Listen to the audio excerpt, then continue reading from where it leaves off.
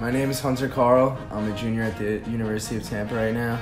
I was born in Huntington, New York, and I went to high school at High School West in Dix Hills. Ever since middle school, I've always aspired to be a rapper.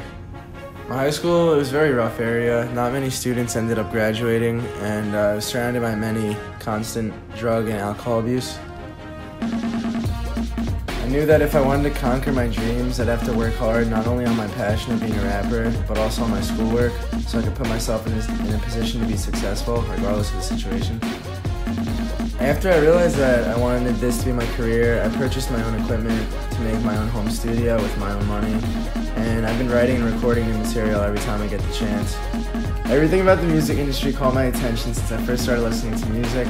The life these famous artists live, the financial success they've attained in such a short period of time, and the global attention that they get from their audience. I think what I bring to the table is my dedication. I'll be working in the music industry for the rest of my life, regardless of what else I do. And I love making music, and there's nothing else I'd rather do with my life. Life is not about what you have to do, life is about doing what you love to do.